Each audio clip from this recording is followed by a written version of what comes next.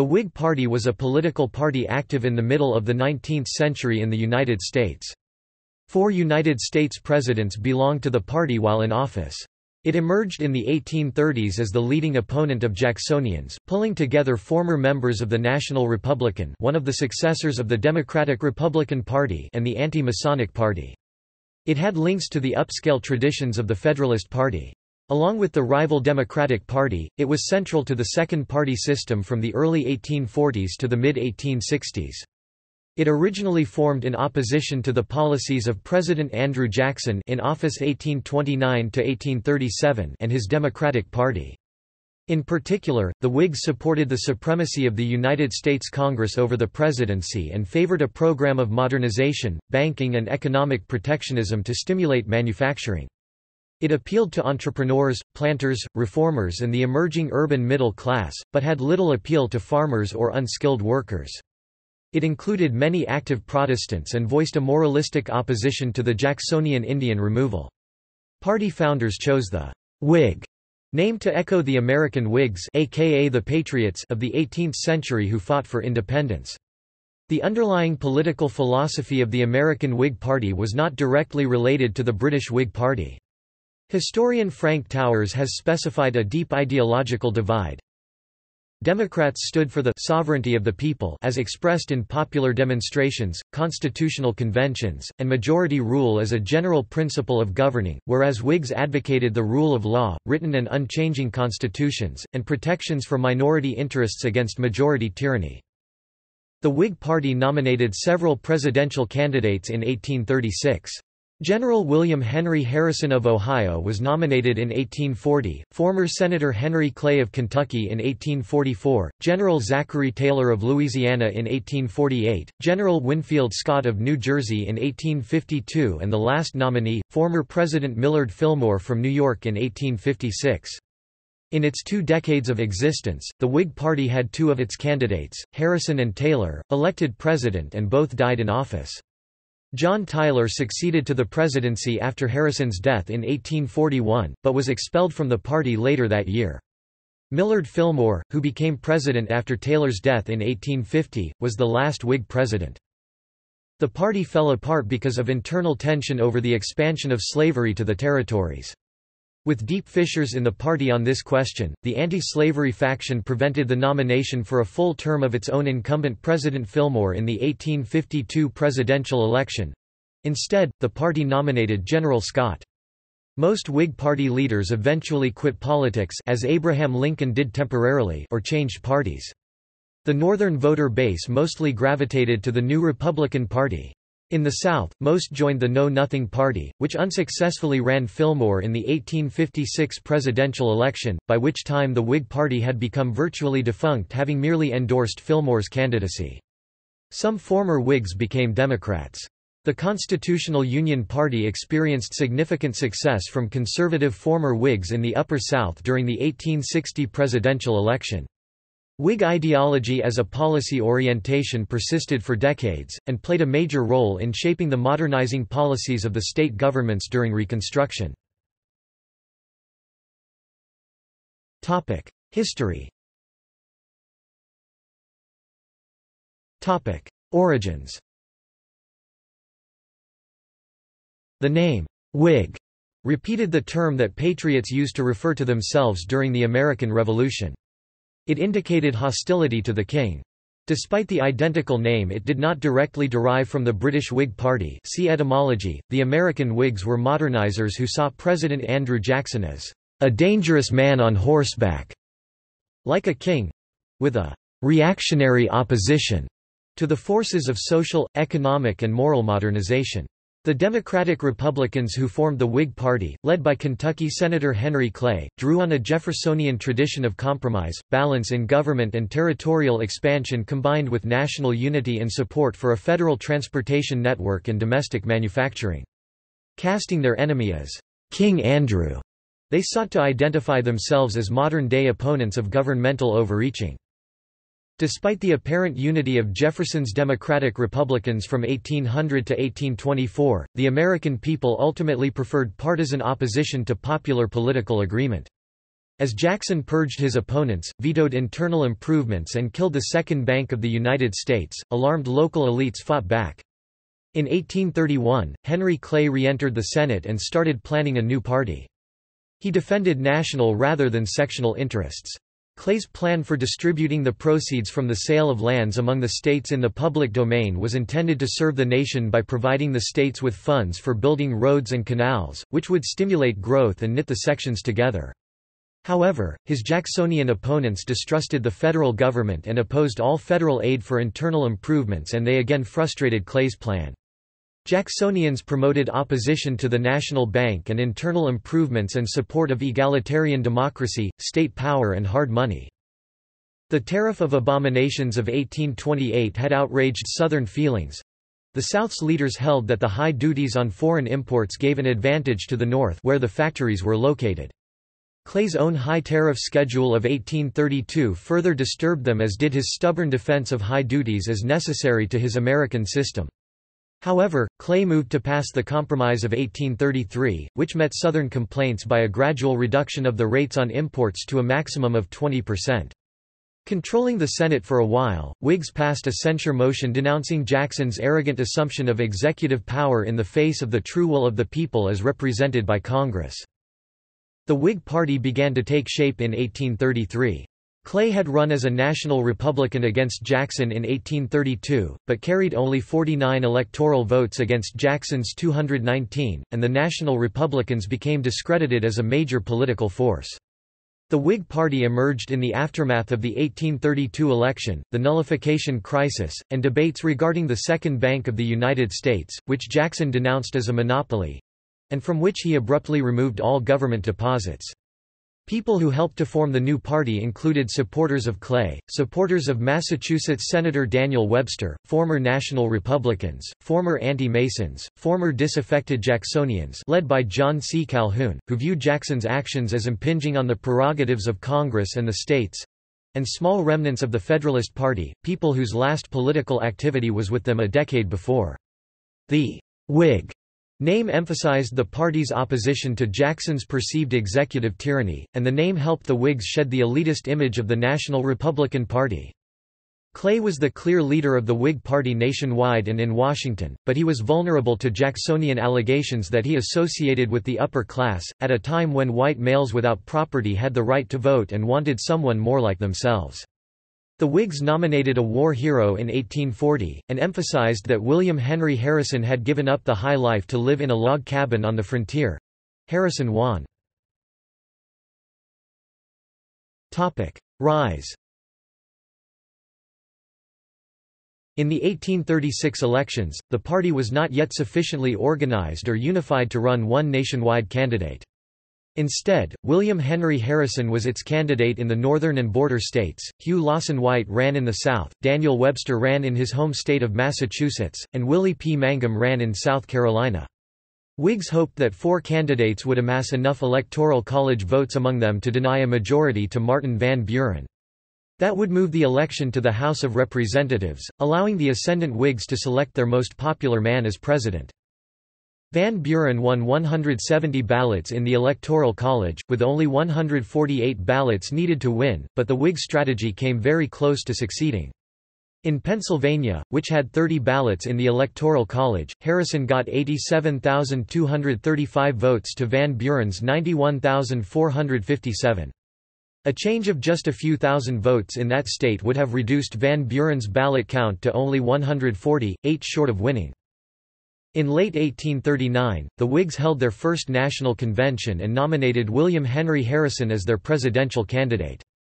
In March 1840, Harrison pledged to serve only one term as president if elected, a pledge that reflected popular support for a constitutional limit to presidential terms among many in the Whig Party.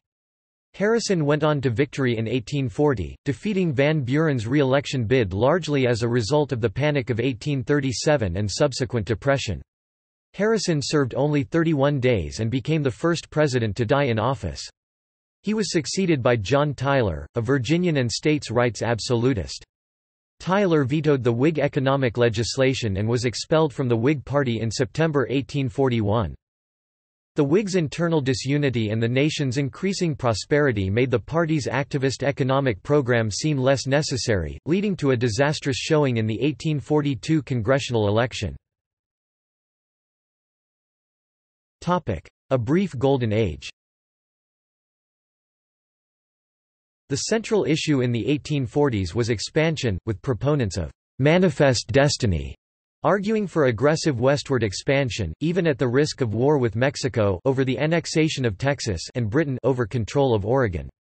Daniel Walker Howe argues, "Nevertheless, American imperialism did not represent an American consensus, it provoked bitter dissent within the national polity." That is, most Democrats strongly supported manifest destiny and most Whigs strongly opposed it. John Mack Faragher's analysis of the political polarization between the parties is the following. Most Democrats were wholehearted supporters of expansion, whereas many Whigs, especially in the North, were opposed. Whigs welcomed most of the changes wrought by industrialization but advocated strong government policies that would guide growth and development within the country's existing boundaries. They feared, correctly, that expansion raised a contentious issue, the extension of slavery to the territories. On the other hand, many Democrats feared industrialization the Whigs welcomed. For many Democrats, the answer to the nation's social ills was to continue to follow Thomas Jefferson's vision of establishing agriculture in the new territories in order to counterbalance industrialization. By 1844, the Whigs began their recovery by nominating Henry Clay, who lost the presidential race to Democrat James K. Polk in a closely contested race, with Polk's policy of Western expansion, particularly the annexation of Texas, and free trade triumphing over Clay's protectionism and caution over the Texas question. The Whigs, both Northern and Southern, strongly opposed expansion into Texas, which they, including Whig Congressman Abraham Lincoln, saw as an unprincipled land grab. In 1848, the Whigs, seeing no hope of success by nominating Clay, nominated General Zachary Taylor, a hero of the Mexican–American War. They stopped criticizing the war and adopted only a very vague platform. Taylor defeated Democratic candidate Lewis Cass and the anti-slavery Free Soil Party, who had nominated former President Martin Van Buren. Van Buren's candidacy split the Democratic vote in New York, throwing that state to the Whigs. However, at the same time the Free Soilers probably cost the Whigs several Midwestern states. Compromise of 1850. Taylor was firmly opposed to the proposed Compromise of 1850, an initiative of Clay, and was committed to the admission of California as a free state. He proclaimed that he would take military action to prevent the secession of Southern states.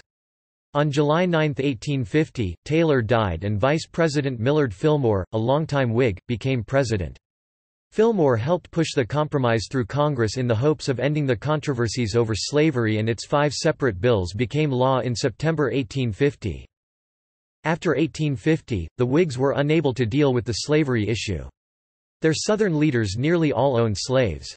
The Northeastern Whigs, led by Daniel Webster, represented businessmen who loved national unity and a national market, but cared little about slavery one way or another. However, many Whig voters in the North thought that slavery was incompatible with a free labor, free market economy and supported the Wilmot Proviso, which did not pass Congress, but would have stopped the expansion of slavery. No one found a compromise that would keep the party united.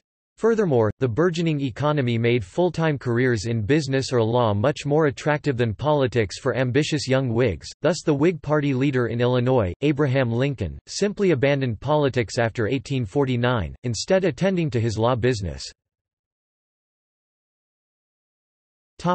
Decline. When new issues of nativism, prohibition and anti-slavery burst on the scene in the mid-1850s, few looked to the quickly disintegrating Whig Party for answers. In the North, most ex-Whigs joined the new Republican Party, and in the South, they flocked to a new short-lived American Party. The election of 1852 marked the beginning of the end for the Whigs. The deaths of Henry Clay and Daniel Webster that year severely weakened the party. The Compromise of 1850 had fractured the Whigs along pro- and anti-slavery lines, with the anti-slavery faction having enough power to deny Fillmore the party's nomination in 1852. The Whig Party's 1852 convention in New York City saw the historic meeting between Alvin E. Bovay and the New York Daily Tribune's Horace Greeley, a meeting that led to correspondence between the men as the early Republican Party meetings in 1854 began to take place. Attempting to repeat their earlier successes, the Whigs nominated popular General Winfield Scott, who lost decisively to the Democrats' Franklin Pierce. The Democrats won the election by a large margin. Pierce won 27 of the 31 states, including Scott's home state of New Jersey. Whig Representative Lewis D. Campbell of Ohio was particularly distraught by the defeat, exclaiming, "We are slain. The party is dead. Dead. Dead." Increasingly, politicians realized that the party was dead. In 1854, the Kansas-Nebraska Act, which opened the new territories to slavery, was passed. Southern Whigs generally supported the act while Northern Whigs remained strongly opposed. Most remaining Northern Whigs, like Lincoln, joined the new Republican Party and strongly attacked the act, appealing to widespread Northern outrage over the repeal of the Missouri Compromise. Other Whigs joined the Know Nothing Party, attracted by its nativist crusades against so-called corrupt Irish and German immigrants. In the South, the Whig Party vanished. But as Thomas Alexander has shown, Whiggism as a modernizing policy orientation persisted for decades. Historians estimate that in the South in 1856 former Whig Fillmore retained 86% of the 1852 Whig voters when he ran as the American Party candidate. He won only 13% of the Northern vote, though that was just enough to tip Pennsylvania out of the Republican column. The future in the North, most observers thought at the time, was Republican.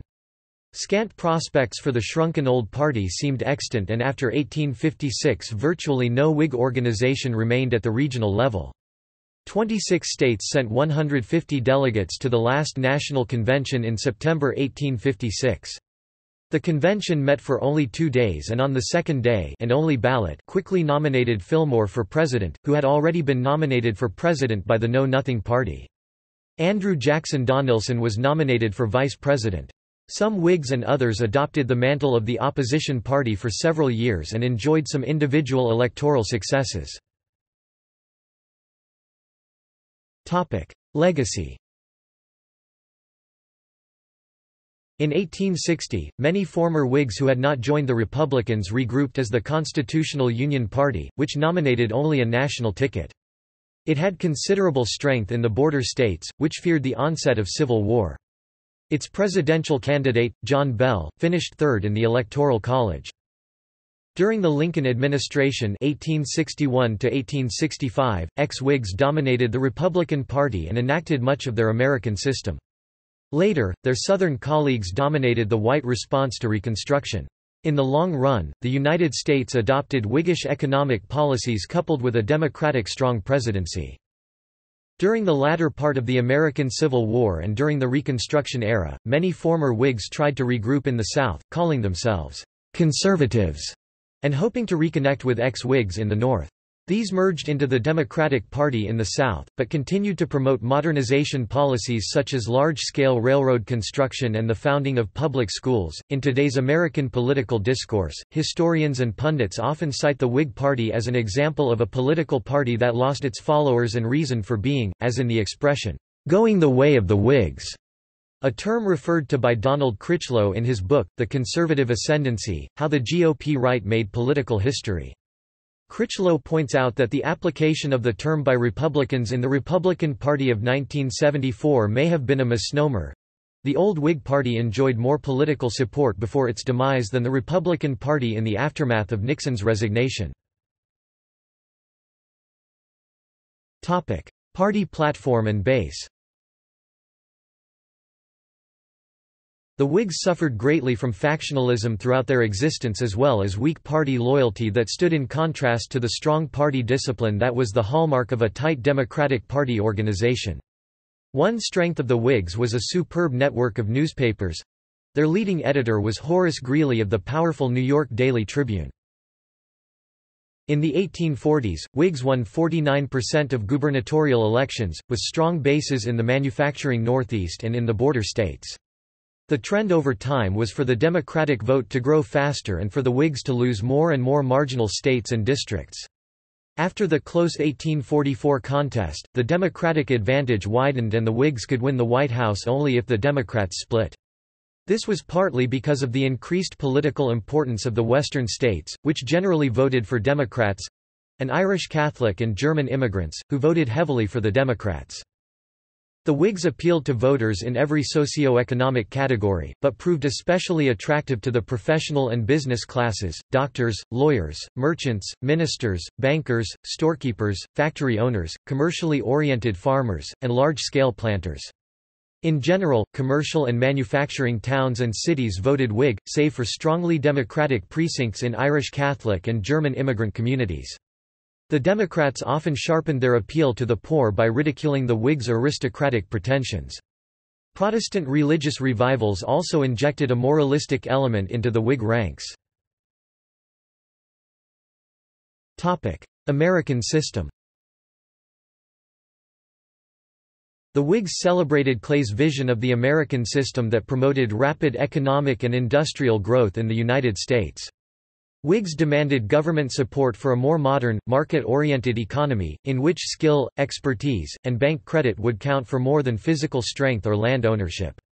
Whigs sought to promote faster industrialization through high tariffs, a business-oriented money supply based on a national bank and a vigorous program of government-funded internal improvements, what we now call infrastructure projects, especially expansion of the road and canal systems. To modernize the inner United States, the Whigs helped create public schools, private colleges, charities and cultural institutions.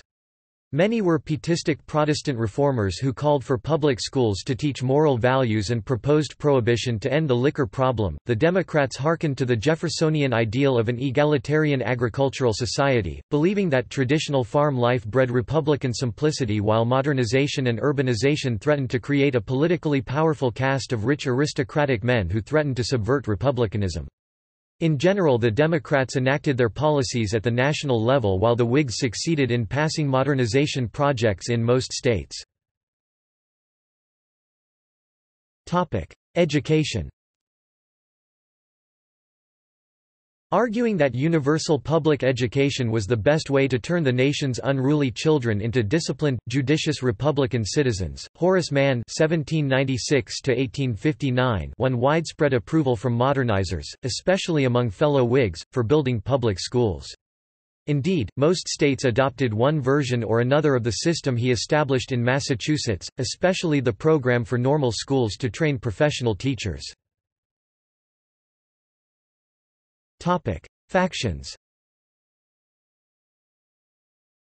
The Whig Party was never a homogeneous party. It was essentially divided into two main factions, the anti-slavery conscience Whigs, based in northern states, and the pro-South Cotton Whigs, also based in the industrial North, who wanted to maintain good business terms with the Southern planters. While the consciences were noted for their moral opposition to slavery, their Cotton's counterparts' close association with the New England textile industry led them to de-emphasize the slavery issue. Notable consciences included Charles Sumner, Henry Wilson and Charles Francis Adams, while the Cottons were led by such figures as Edward Everett, Robert C. Winthrop and Abbott Lawrence. The consciences split from the Whig Party in 1848, when the National Party nominated the slave-owning General Zachary Taylor for president and played a role in the creation of the new Free Soil Party, which nominated Adams for vice president on a ticket with anti-slavery former Democratic President Martin Van Buren. Following the failure of the Free Soil Party in the election that year, most conscience Whigs returned to the Whig fold, and more followed after the Compromise of 1850 temporarily neutralized the slavery issue. During the mid-1850s, several conscience leaders played an important role in the founding of the Republican Party. Namesakes. In Liberia, the true Whig Party, named in direct emulation of the American Whig Party, was founded in 1869 and it dominated politics in that country from 1878 until 1980. Occasionally, small groups in the United States form parties that take the Whig name, but they seldom last long or elect anyone.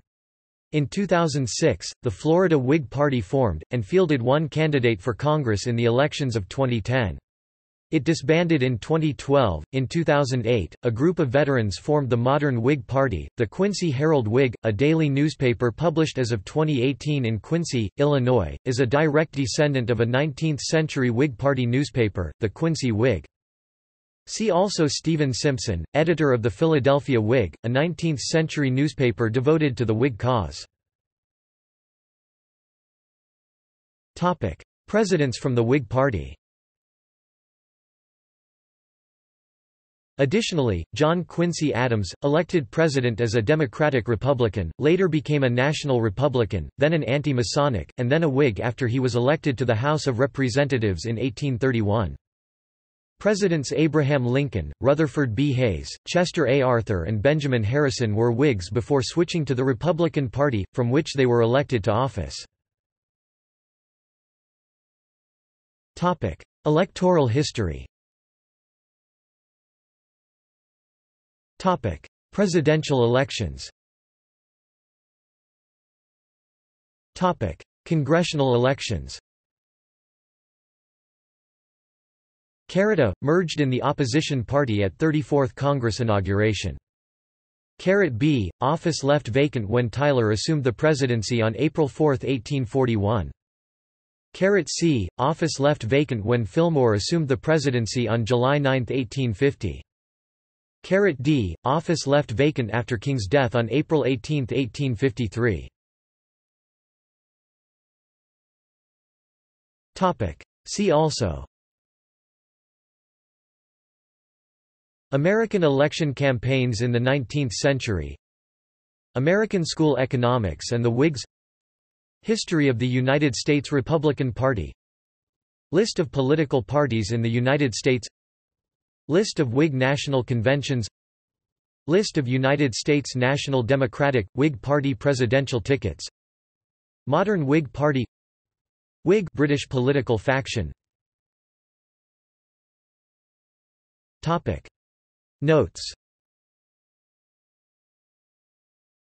Tyler was elected vice president as a Whig, but his policies soon proved to be opposed to most of the Whig agenda and the party officially expelled him in September 1841, 5 months after he took office as president.